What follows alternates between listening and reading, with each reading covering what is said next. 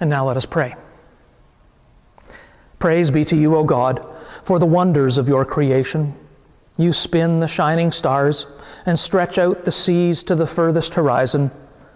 You lift the curtain of dawn so light can chase away the night. You give the earth its seasons and each creature its lifespan, breathing life and love into each precious soul. And so we come to praise you. We come knowing human greatness is a mere shadow of yours. In this hour of worship, breathe your Spirit into us once more, to inspire us to serve you with creativity and commitment, with the honesty and humility we meet in Jesus Christ, your Son and our Lord. Lord Jesus Christ, you call us to walk your way in the world, to serve our neighbors, and to love our enemies. But we confess these are not easy choices for us. We sometimes turn a blind eye to a neighbor in need.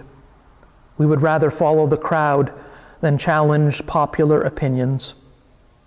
Forgive us, Jesus. Forgive us for seeking an easier way rather than your way. Amen. Friends, God hears the cries of our hearts. God sees our actions. God knows our attitudes. In the midst of our sinfulness, God reaches out to us to heal us and forgive us. Sisters and brothers in Christ, receive this forgiveness which God offers to each one of us this day. God's grace be upon you, and for that we say, thanks be to God. Amen.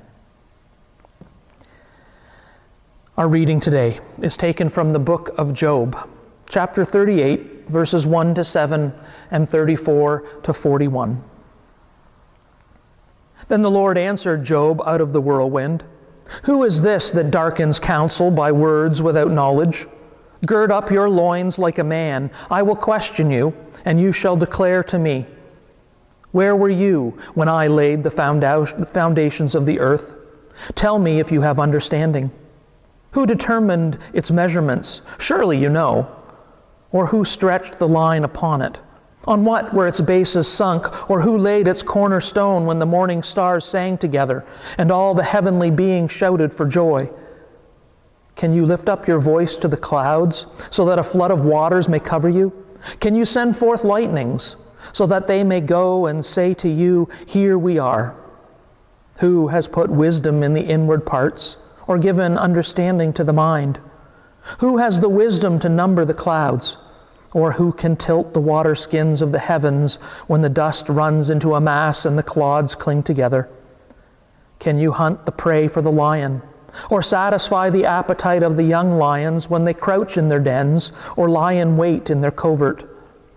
Who provides for the raven its prey when its young ones cry to God and wander about for lack of food?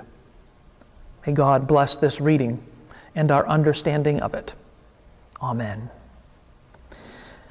Our children's hymn this morning is number 307, God of the Sparrow, God of the Whale.